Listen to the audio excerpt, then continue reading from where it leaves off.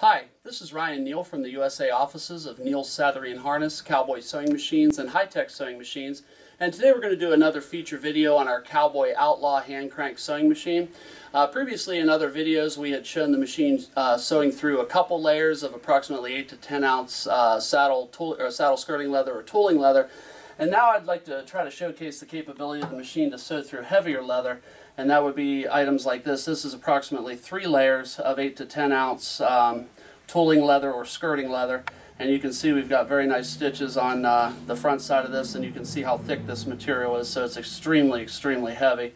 And so we're going to go ahead and take a sample that's 3 layers again of the same type material, approximately 8 to 10 ounces of saddle skirting leather / tooling leather, and we're going to go ahead and put this in the machine so that you guys can watch it sew and see how it performs.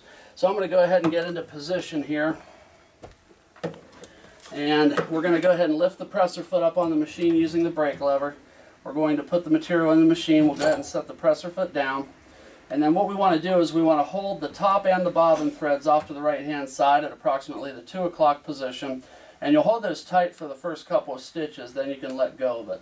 So I'm going to go ahead and start with my first stitch. So we're going to go all the way down and all the way up, all the way down and all the way up, and then we can go ahead and let go of it.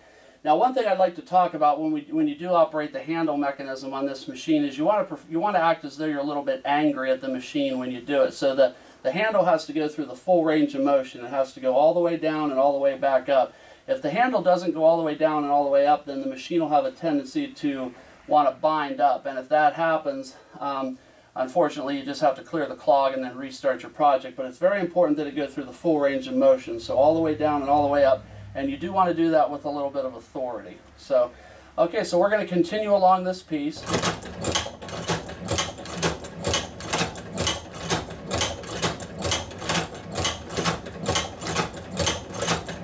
And now we're ready to make a turn. So the easiest way to do that is to go ahead and lift up on your presser foot. Make sure that your needle is totally out of the material. Then you'll go ahead and make the next turn. And then what you'll do is position the needle where you'd like the next stitch to be. Looks like that's about right. Then we'll go ahead and continue sewing. And now we're ready to make another turn. So we'll go ahead and turn the material 90 degrees, orient the needle in the proper position where we would like the next stitch to appear. And then again, we'll continue sewing.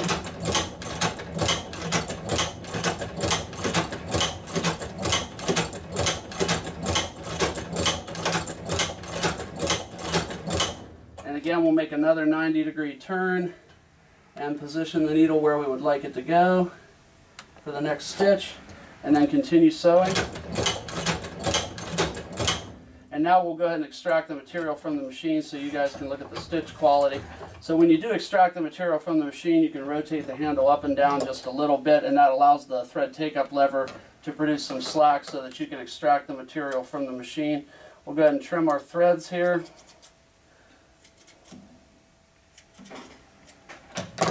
And what you can see on the sample is that we've got perfectly spaced stitches. And you can see that the leather is also quite tightly sandwiched together, that if I try to move this up and down, I have to do it with extreme force. So this leather has been essentially compressed into a board type pattern, so it's extremely heavy, extremely dense, and it's all been sandwiched together. Now I'll show the back of the material. This was where we had cut the last stitch off on the back side. This was where we started, and this was where we cut the last stitch off. So if you see a little bit of scragglies hanging there, that's because of that. But focus on this area right here. You can see that the stitching looks extremely nice. It's extremely compact. It's pulled the knots up into the bottom side of the material extremely well. And again, this being approximately 3 layers of 8 to 10 ounce skirting leather or tooling leather. So the machine is quite capable of sewing heavy leathers with ease. And the design of the machine is such that it is extremely efficient. And again, if you're in a low power application or no power application, or if you need a portable application for this machine, it works extremely well. For instance, if you were going to rodeos and doing repair work off the tailgate of your truck or whatnot, this machine would make an ideal choice for that purpose. So if you have any additional questions on this machine, please feel free to call me directly. My name is Ryan Neal from the USA offices of Neal Sathery and Harness, Cowboy Sewing Machines, and High-Tech Sewing Machines. And you can reach me at area code 330-692 1418. And I do thank you for your time today.